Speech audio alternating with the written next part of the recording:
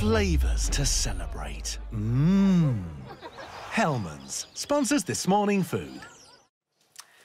Now, 70 years ago in 1953, Coronation Chicken even was created for the crowning of Queen Elizabeth II, and it's now become a British classic. Well, for the King's coronation next month, His Majesty and Queen Consort have personally chosen a quiche as the official party food.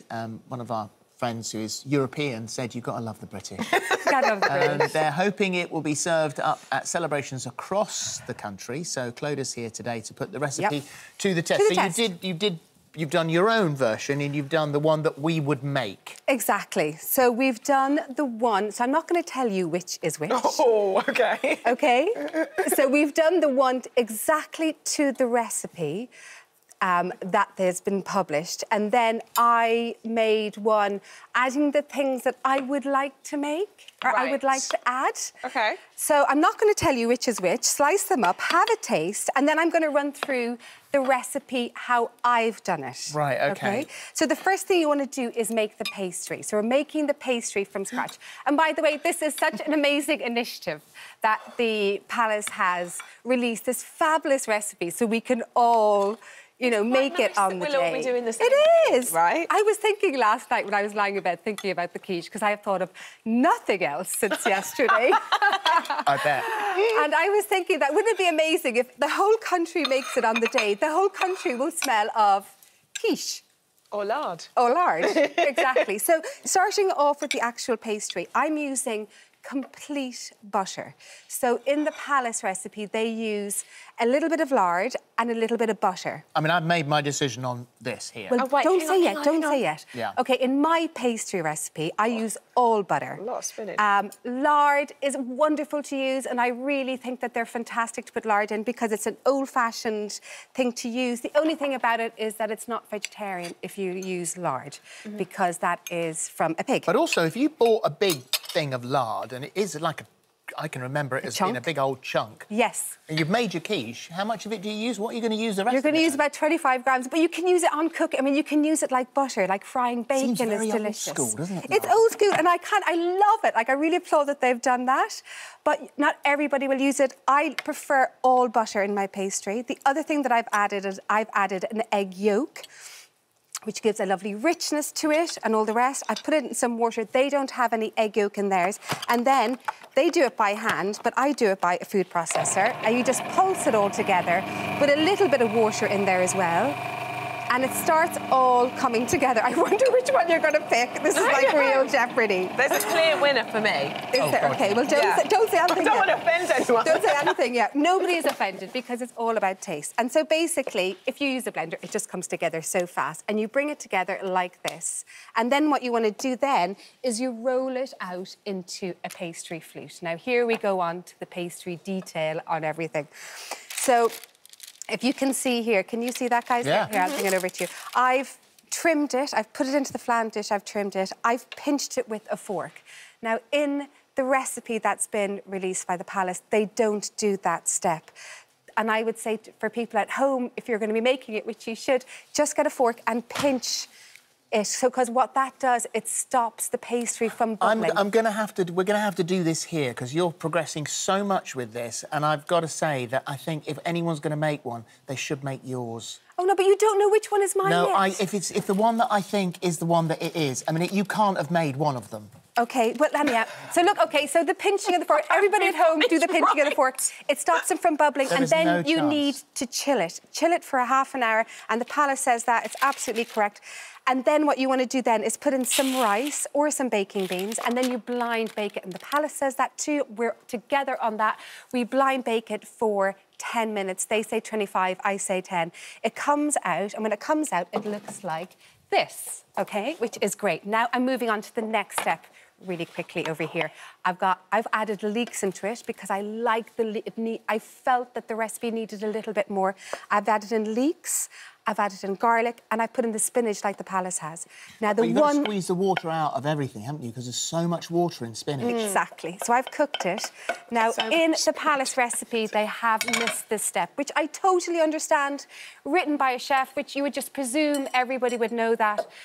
I'm a recipe writer, so I'm check every detail, right, as if nobody has ever cooked before in their life. And so that was the first thing I saw. You have to wring it out, because look at all that liquid. Yes, look it's at like that. a green juice. It's like the green juice you were having this morning. I'd drink that, put a bit of apple in that. So all this juice, if you don't wring out the spinach, all this juice will go in here and give you a soggy bottom. A soggy but bottom. like egg soup. Like egg soup. So then what you do then is you get your eggs, and we're the same on that. We're together on that, myself and the palace. You're doing and this then very well. in goes the cheddar cheese. Together on that. In with the eggs and the wringed out spinach. I've added in sun-blushed tomatoes to give it that lovely summery fresh flavour. They've put in broad beans. I think that broad beans can be lovely if you grow them and you take off the kind of the rubbery bit on the outside, the outer shell. I'm putting in milk and cream. We're together on that as well. They've added tarragon. I've added fresh basil. You just tear it all up like this. And then you mix it all around like so. It's so simple. So this is such a great one to do, whether you do mine or you do the palace version. But as I was saying, if you're doing the palace version, just remember to wring out the spinach, prick your pastry with it, make sure it's all chilled and everything. And then that simply all just goes right in on top of the pastry. And then you pop it in to the oven, the preheated oven. They say 160 degrees Celsius. I say 180 degrees Celsius. We both put it in for the same time. So it goes into the oven for, have I forgotten anything? No. There we go. I always do that just before I put it in, especially when I'm going like this one is better, for 25 minutes. And then it comes out looking like... It comes out looking like this. Like the one that we both love. So we've got to analyse it. OK, here you go. First of all, the palace one tastes lovely. It's got some sort of spicy, something in there. Tarragon. So is it? It's tarragon. OK, so I think that's lovely. It is essentially just a big thing full of spinach. There is so much spinach in it. But look at how I'm amazed that maybe they didn't think this through a little bit more. It's incredibly thin. It's a measly quiche. It's packed with spinach, which is very good for you. And then you look at the way a quiche should be made. And I swear to God, if these are the other way around, then I walk off now. You've lost a friend. Yours is full of ingredients. It's a generous proportion. It's creamy. It's lovely. I think that is a great base, but it needs a lot more work. It needed your tweaks, for sure. But you know what? It is the spinach being wringed out, a little bit more pastry. I did add a little bit more pastry in. But I will say is that there are so many amazing chefs, and the chef that would have done that would be an incredible chef. Of course he is. And there's so many amazing chefs around the country. It's very different to writing a recipe to cooking. Yeah. So when I did that last night, because I was only given the brief yesterday, so I was, working on it all night long to kind of pull together the recipe. I can tell immediately reading a recipe and pull it together what it is missing. So there's just a couple of tweaks. To give them, obviously, a couple of tweaks. As a positive, they said the wonderful thing about quiche is it's great for sharing, it's great for adapting. So you use that as your absolute base, and then you do the good stuff on top. Exactly. Just make sure you prick your pastry before you put the filling in. Squeeze out a little bit, and maybe add a little bit more pastry. So their recipe is 25 butter, 25 lard, and I think 125 flour. What I would do is I would kind of do 50% again of pastry, so to get a little bit more pastry in. But let's all make the quiche and for the coronation. Tomatoes, for me, made it. Yeah. The tomatoes are were nice. gorgeous. Really yeah, lovely. the tomatoes are lovely. We're doing it such short notice. Thank you very much. For details of today's recipe and more delicious ideas from our chefs, what we should do also is we should do the royal recipe online, just with the tweaks from what our team here think might make that a little bit better. Helpful. Yes, We'll do 100%. that. We'll do the two of them. Yes. You can download that for free from the This Morning app. Right, still.